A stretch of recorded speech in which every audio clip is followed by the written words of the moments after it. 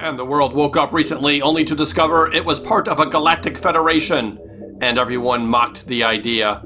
But is the idea as crazy as it sounds? Find out next on The Edge.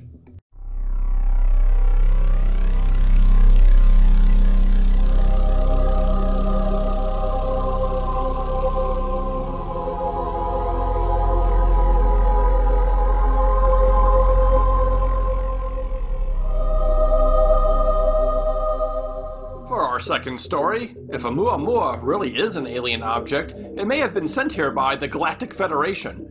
And no, that's actually not a Star Trek reference, though I'm not above that. No, this Galactic Federation is actually a grouping of alien civilizations that has been in contact with our government for decades. Now, this is not something thrown together by the National Enquirer, I assure you. This news is in fact something that made headlines because it was revealed by a high-ranking Israeli general named Haim Eshed, and he had a lot more to say.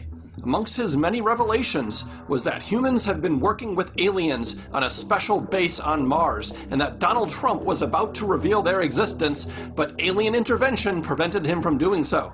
Humanity, according to Eshed, apparently is not ready yet. Forbes added some levity to this in their online edition of the story. Quote, "The existence of a Galactic Federation might seem a bit far-fetched, sure, but the idea of Trump keeping such an earth-shattering secret, never blurting it out during a rally, is simply beyond the realm of possibility." Okay, true, but a bit glib. Now, there was a time when I would have completely dismissed all of this as lunacy, but, and I mean this sincerely, put this story in the context of the 2019 Pentagon disclosure of the existence of UFOs. Yeah, that was a whole year ago, so you can be forgiven for forgetting about it. If you're not aware of what happened in 2019, the Pentagon acknowledged the legitimacy of video footage leaked 2 years earlier, which depicted stunning UFO footage taken by Navy pilots from the USS Nimitz and the USS Roosevelt. The Pentagon confirmed the legitimacy of these videos, but also disclosed that these were of unknown origin. That's a euphemism for UFO, though the new preferred lingo is unidentified aerial phenomena, or UAP, because UFO has baggage. I mean, let's face it, if you acknowledge UFOs, pretty soon you'll be talking about the Galactic Federation, and we can't have that now, can we? Now, this is essentially UFO disclosure, that long-awaited time ufologists have been hoping for when the government finally comes clean about the existence of UFOs. Because if these were from another country, the Pentagon would know about it. They wouldn't be classified as unidentified. People, we're living in a new world. Have you seen these videos? The tic-tac UFO? They are doing impossible things. Louis Elizondo, the former head of the Advanced Aerospace Threat Identification Program, which was a Pentagon program that studied UAPs, had this to say about these unusual videos in an interview with CNN. Quote, "There is very compelling evidence that we may not be alone. These aircraft, we'll call them aircraft, are displaying characteristics that are not currently within the U.S. inventory nor in any foreign inventory that we are aware of." Unquote. Senator Harry Reid of Nevada tweeted, "I'm glad the Pentagon is finally releasing this footage, but it only scratches the surface of research and materials available.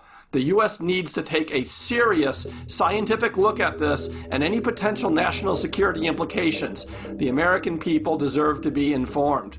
What? Harry Reid wants us to take this seriously? Wouldn't that be an insult to honest scientific inquiry, as Paul M. Sutter said of Oumuamua? Sorry, I had to get another shot in on that poor guy. Okay, let's sum this up. The Pentagon acknowledges UFOs. Louis Elizondo says we may not be alone. Senator Reid says there is way more to see, and Paul Sutter is just pissed that we're talking about this. I'm going to go out on a limb and say we've had UFO disclosure. We're just not allowed to call them that. Now, maybe there are human explanations. Perhaps the Pentagon has a reason to lie, to cover up something more down to earth that they don't want us to know about. Let's face it, it's the Pentagon. But take them at their word for a minute. There are strange objects of unknown origin basically teasing Navy pilots over American airspace. If the Pentagon had not revealed the existence of these UAPs, it would be easy to mock believers in the Galactic Federation. But until we're able to figure out exactly what is capable of free reign in American skies in a post-9/11 world, and the military has no clue what they are seeing, let's cut these believers some slack.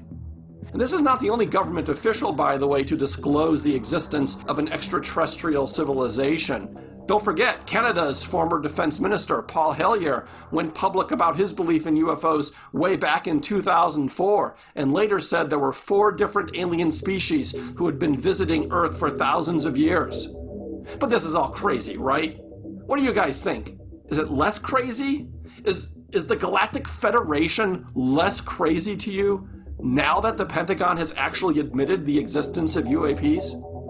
I think it is.